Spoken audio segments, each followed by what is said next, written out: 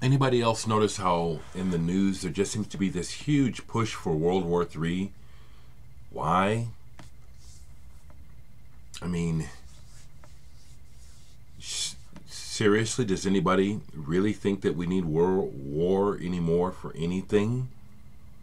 Okay, I have a vinyl update. Yesterday I put some records in a local store, just one store, Almost Music. I'm going to wait to do it with Homer's.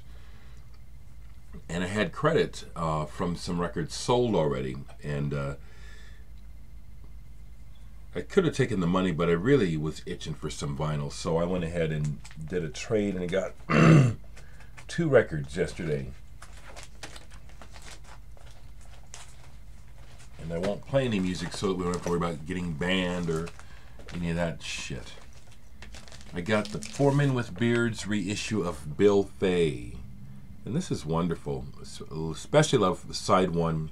I know the words are very significant, but the feeling of the music and the sound of his voice is enough for me. It's got this, see, it's like Tim Guthrie said, I'm full of contradictions. We all are. That's just the nature of the beast. It's like there's a lot of music that's like Bill Fay that I won't give the time of day. I can't tell you. All I know is when I hear it and feel it, whether or not it resonates. Bill Fay resonates. This is really, really good. The other album that I got, I just got 2, was this compilation called Cosmic Machine of French avant-garde and electronic music, 1970 to 1980. And this is wonderful. This is killer. I've played this all the way through a couple times. It has Serge Gainsbourg on it, Space Art, Patrick Juvet, DJ Marouani, Droids, Jean-Michel Jarre, The Atomic Crocus, Jean-Jacques Perry. It's excellent. I mean, pressed in Germany. Really nice pressing. I'm really happy to have this. While I was at the store at Almost Music, Alex McManus came in. Alex McManus is a name that some of you might know. He's played with Vic Chestnut, Simon Joyner. He had a band called the Bruces, and he might be best known for being in the band Lamb Chop. Well, he and his family are moving, dang it, to Vancouver. So he was bringing stuff in to sell. But he gave me one of his albums, The Bruces, Family Day, while he was there. And I appreciate this. Alex is also someone that I worked with. When Alex was just a teen, I tried to start a band with him and a local artist named Mimi Schneider. We actually rehearsed in this room for a while, and I don't know why that didn't happen. Probably, I would think it would be style. Probably style. But I really appreciate this. I've only listened to a little bit of the Bruces, and the main thing I can say about this is that it's very heartfelt. Alex sings his guts out on this. You can hear where he's singing with a lot of feeling, and sometimes these records strike me as mating calls. That's not an insult. It just seems that that's what the purpose is, really, for a lot of people, is making music trying to meet somebody, and that's fine. That's fine. That's definitely not what I'm trying to do with my music. I'm not making mating calls. I'm just making music to try to create a world I can live in. Some other records sitting out that, well, they actually got played. I played One Side of New Blood by Peter Gabriel. Downside Up on here is beautiful. Beautiful version. I listened to some more jazz, kind of cheese jazz, but this is good. Lonesome Cat by Kazumi wait a minute. Watanabe. Kazumi Watanabe, yeah. Now this is more good than bad. In other words, it's like there's a few cheesy tunes. This album is better than the cover. I like good graphics, and this to me is like, Who thought that was a good cover? Just pardon me. Who thought that was a good looking cover? I didn't play this, but someone was talking about the band Gypsy online, so I pulled these to just show that I knew about the band Gypsy. James Walsh, Minnesota band, I believe. They're from Minnesota. This is good stuff. Not major, like mind-blowing, but just good. Good band.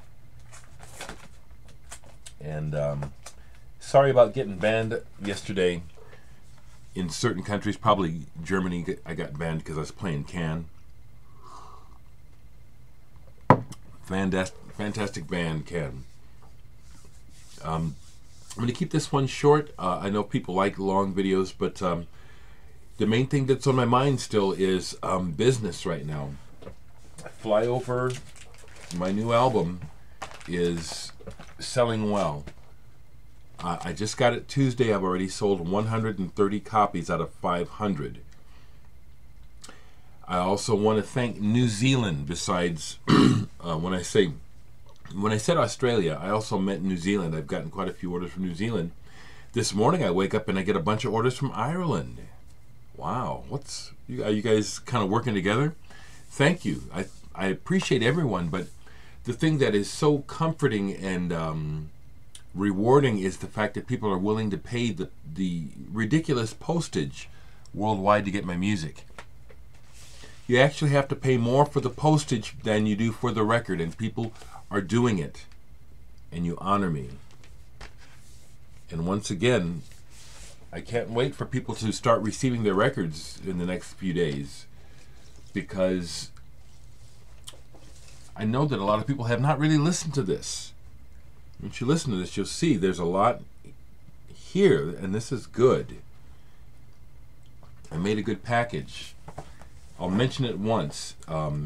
Yesterday I took some records to to the Goodwill warehouse, where a friend of mine does a lot of hunting for stuff, and then a friend of his works there.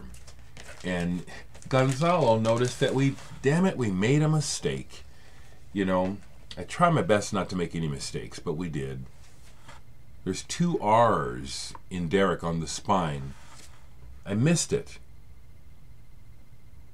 But it's minor, and it won't be fixed because, of all things to miss, they made a foil stamper so it's permanent. You know what I'm saying? I have to get a new stamper to get it done correctly if I were to make another run of the records. But that's $500 alone just for the stamper for the silver foil. I really try hard to not make mistakes, but that's one in my excitement, you know. And it's not the first time I've made a typo. I've done pretty good on the albums, but on my CDs in the past I've made some typos, where it's like I'm looking at it and I'm thinking I'm seeing it, and it's like I'm looking at it and it's like I look at it and it's not registering, but something's not right. There's 2 R's. Well, minor. Still, it's good. It's not just fun. This is damned good.